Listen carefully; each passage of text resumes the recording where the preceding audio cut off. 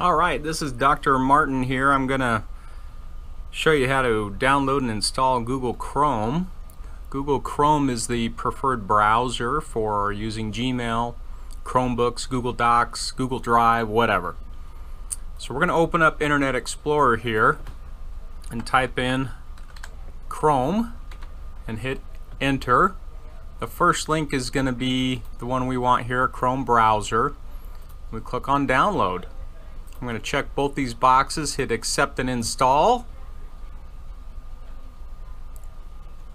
And there we go, downloading, now it's installing.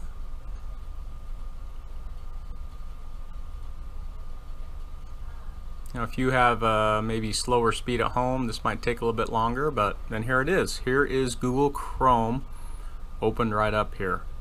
And if you want to learn how to create a Gmail account, that will be in my next tutorial.